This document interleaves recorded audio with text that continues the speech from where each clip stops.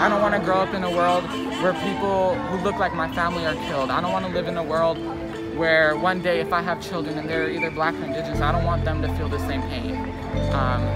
That is what I hope for.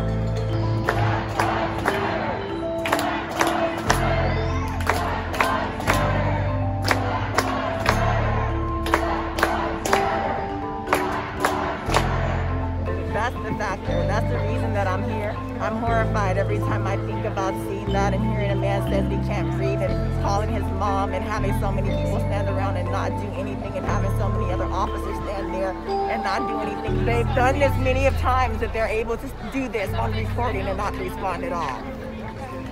The black community is under attack. What do we do? Stand up. The black community is under attack. What do we do? To be honest, I don't feel it.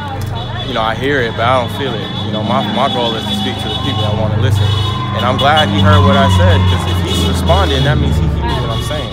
So I felt more confident. I felt more empowered when he was saying all that.